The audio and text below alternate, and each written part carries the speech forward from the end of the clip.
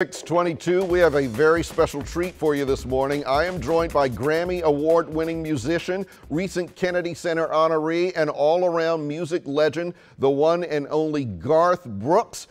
Garth, there he is. Thank you so much for talking to us this morning. We are very excited to have you here. Good to see you.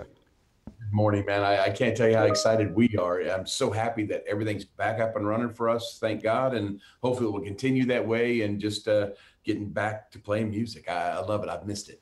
Hence the reason for this interview. You're returning to stadium touring. You're going to be in Baltimore, and tickets for that event go on sale tomorrow morning at 10 a.m. You'll be at M&T Bank Stadium for the first time in this area in 6 years. How excited are you to get back out on the road and do full shows like this?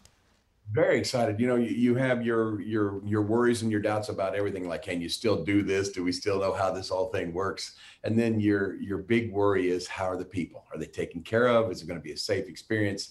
And it's been great. Some people wear masks. Most of them don't. But the plea is not to look strange at either one of them.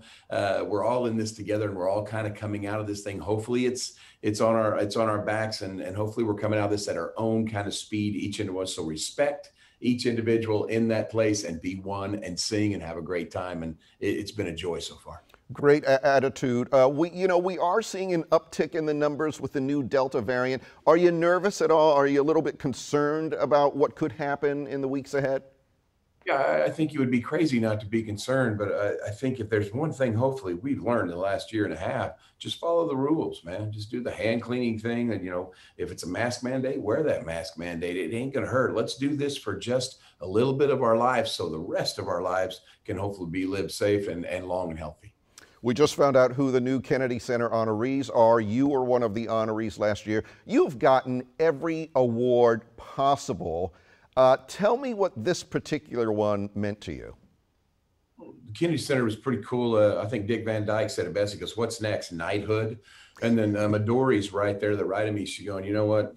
I think some people look at this as the pinnacle. I thought she looked at it as the beginning. It challenged her to be even better." I was floored by that answer. So it makes me want to be, even this late in my career, it makes me want to make the next gig we play the best gig we've ever played.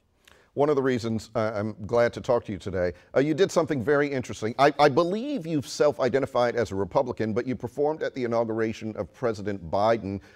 Tell me why you did that and what you think about where we are now with the partisanship in Washington.